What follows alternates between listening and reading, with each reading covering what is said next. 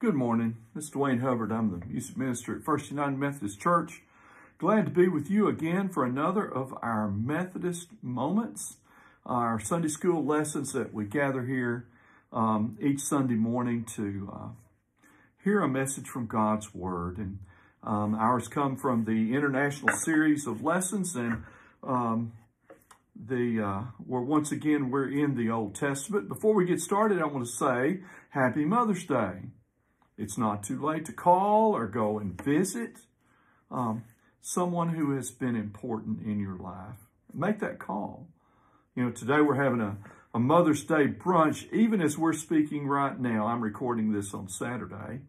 And in a church setting, there are many who might be a mother or a father in the faith.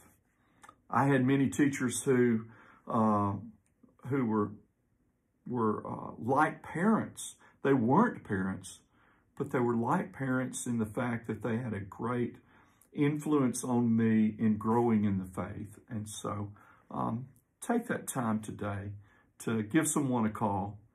Today, like I said, we're going to continue our study in the Old Testament. We're looking at this unit on being good stewards. And I know that any of you who were raised in the church know any discussion of stewardship will eventually get around to what? Tithing. And this one does too. Today we look at Deuteronomy chapter 14. And in this scripture, we see references to tithing, commands actually, to tithing. Well, what does tithing mean if you're not from a church situation? Tithing literally means giving a tenth. A tenth is a tithe. And so I want to start out today with a little story from our student book. And it talks about tithing and the difficulty with understanding tithing. The author of our Sunday school lesson put this in as like a personal testimony about tithing. And in it, this teacher says, in a former church, the chair of one of our ministry teams refused to tithe her money. She explained to me that she gave a great deal of volunteer time to the church, which she did. Thus, my friend did not see the purpose in giving money in addition to the many hours she spent working for the church. I sought to convince her otherwise. As one of her pastors, I launched into my spiel about the vital importance of meeting our budget. I blatantly said to her, "We greatly appreciate your talents, but if everyone followed your example, we would not be able to keep the church doors open." My pleas fell on deaf ears. She was adamant in her belief that her only tithing obligation was that of time and talent. It dawned on me that my approach to her had been ineffective, but I was uncertain how to convince her about the importance of tithing. That all changed when a United Methodist financial consultant led a workshop on stewardship at their church. He advised church leaders and the church financial committee members not to heap a sense of guilt or shame on church members about their obligations to give in order to meet the budget. He informed us that parishioners appeared more willing to give when they envisioned working through the church rather than simply doling out money to the church. I think we all would agree with that, wouldn't we? It was all a matter of perspective, he proclaimed. He clarified for us exactly what it meant. When people hold the attitude that they're given to the church and nothing more, in their minds, they're only sustaining the institution.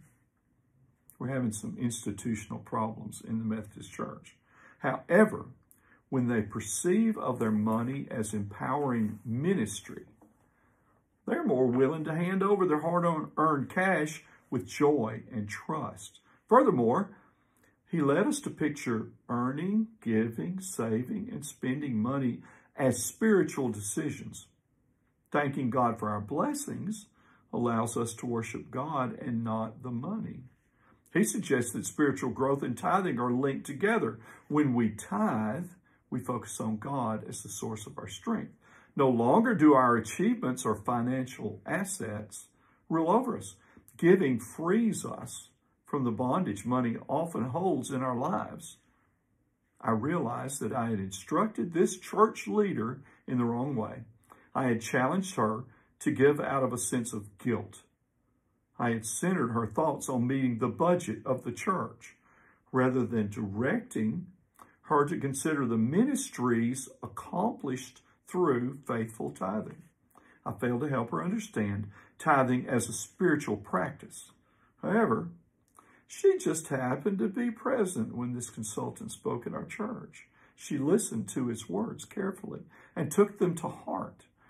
He helped change her approach to tithing. She began to practice it monetarily by setting aside money for the church. Together with her other means of service, she pledged her loyalty to God. Wow. So today, the student book also has this scripture from Deuteronomy. And this is where the actual command comes from. It comes from Moses, from God through Moses to the Israelites. So let's read our scripture for today. It's Deuteronomy 14, 22 through 29. You must reserve a 10th part of whatever your fields produce each year.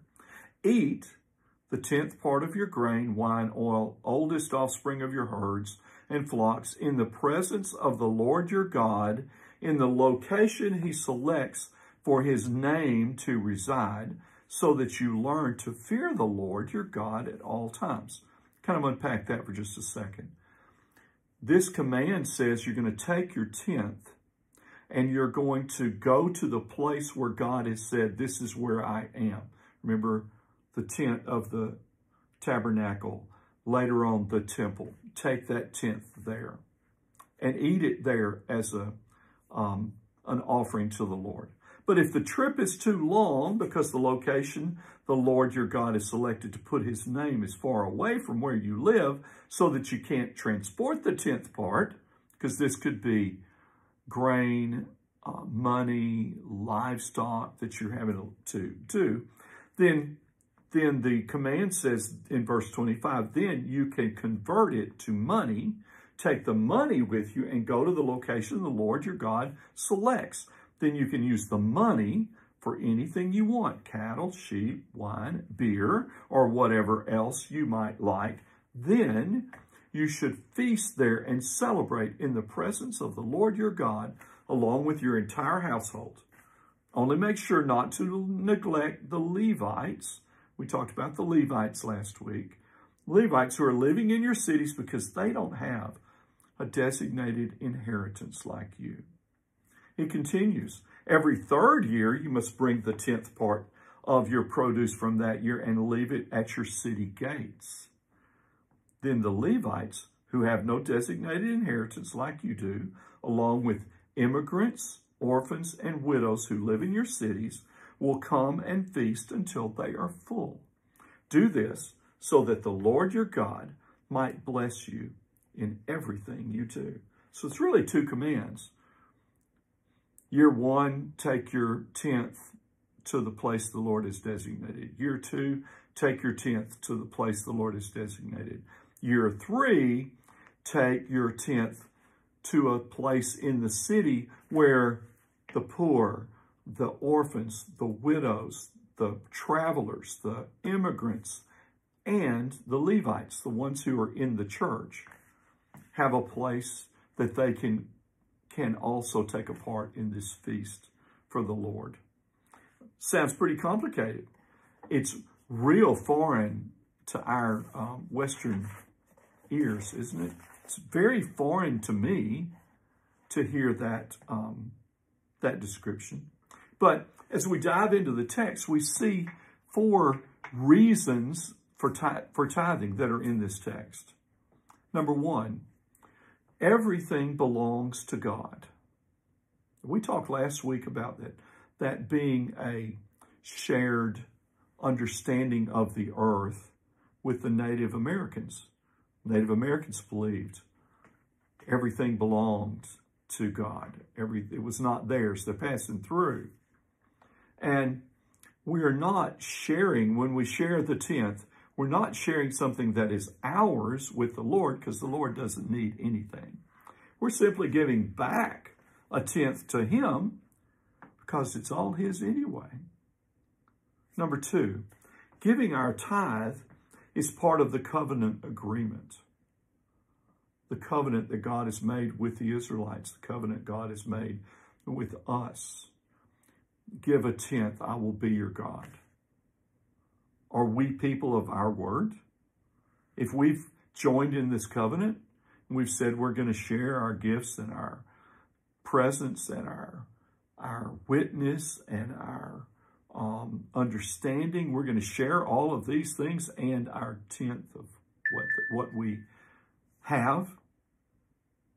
When we made that commitment, did we mean it? Is our word true? Do we believe that God's word is true?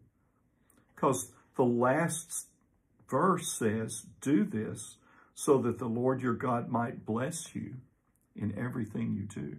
Do we believe God is going to bless us in everything he does? Number three, tithing shows that we understand that God is God and we are not. Do we understand that? Do we believe that? Do we really truly believe that God is God and we are not? It's kind of an important thing. Tithing shows our reverence for God, the being that we are not. The fourth, tithing results in God's blessing. You know, we've all heard stories, we all know stories of people who end up being blessed or get stuff after tithing. My grandmother, perfect example, was the secretary at First Baptist Church in Gina, Louisiana.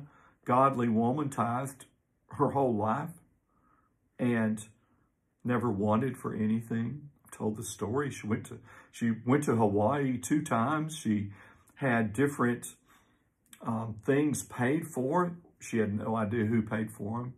Someone in her church would find out she needed something, and they knew the godly woman she was, and it would get paid for. She was the secretary at the church. We know that. But there's also stories, aren't there, of missionaries going forth, or disaster relief being delivered by groups like UMCOR, the United Methodist Commission on Relief, or Mission Carthage. Things that our churches do because people have shared their tithe with the church. If the people did not share their tithe, those things would never, ever happen. Blessing others is a double blessing. What do we mean by that? It's a blessing for the person who's receiving the gift, the money, the food, the housing, the gas, the whatever it is that they need. It's a blessing to them. It's also a blessing to the person who's giving the gift. It's a double blessing. The giver and the receiver are both blessed. We have a story in our book from John Wesley. John Wesley, great, of course, the founder of the Methodist Church, a great leader in our church. And John Wesley had a sermon called The Use of Money. And he preached to the Methodists of his time by invoking them these things: earn all you can, save all you can, and give all you can. It's pretty great, isn't it? He learned this one time when he had gone to buy some things for the walls of his office, and the person coming in, that was the custodian, was cleaning it, and she's shivering because she doesn't have proper clothing. And his question was, will thy master say, well done, good and faithful servant? Thou hast adorned thy walls with the money that might have screened this poor creature from the cold. O justice, O mercy, are not these pictures the blood of this poor maid? So what did he do? John Wesley decided he was going to live on the least amount of money that he could. And he was going to save the most amount of money he could and give it to others. When he died, he had probably made more money, earned more money than anyone in his time. He had preached, received offerings. He died with essentially a few dollars in his pocket, a silver spoon that he could eat with, and the clothes on his back. And he was the richest man in England at the time. He lived this sermon, "Will God say, well done, good and faithful servant?" After we have taken care of our basic needs and those of our family, we can be generous with what remains. Wesley said, "Render unto God not a tenth, not a third, not a half, but all that is God's." As we said last week, you truly can't take it with you. Don't go and try to serve God and money. Jesus said you can't serve two masters. You're going to hate one and love the other. So what does he say? He says, serve God first. Serve God first. You can't serve God and wealth. So how do we do it? Put God first and listen to the Holy Spirit as he speaks to you. You'll be guided in the right way. Let's pray. Lord, we thank you for this message that leads us to give. Help us to give not only with our time, but also with these blessings you pour down on us. Help us to be a blessing to someone else who's in need today. In your name we pray. Amen. Again, happy Mother's Day. We'll see you next week for another of our Methodist Moments.